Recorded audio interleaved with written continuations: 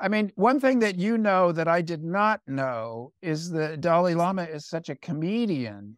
He wants to make you laugh. It really is. In fact, it sometimes actually shocked me.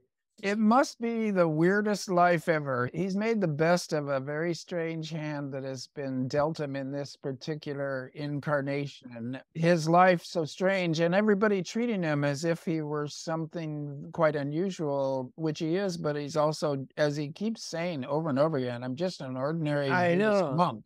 I'm a monk. I'm an ordinary guy. Simple monk.